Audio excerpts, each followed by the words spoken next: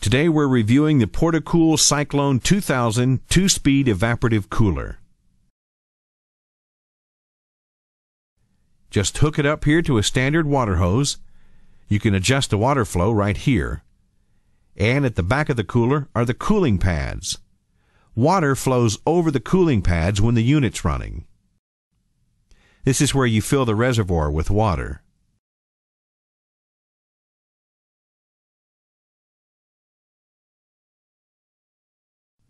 Controls are on the side of the cooler. 2-speed fan control here, and a pump switch off-on here.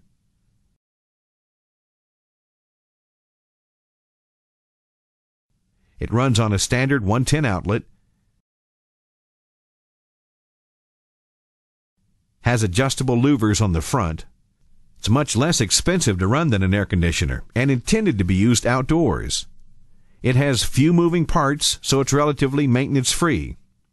The case is made of molded polyethylene, so it's rust-proof and leak-proof.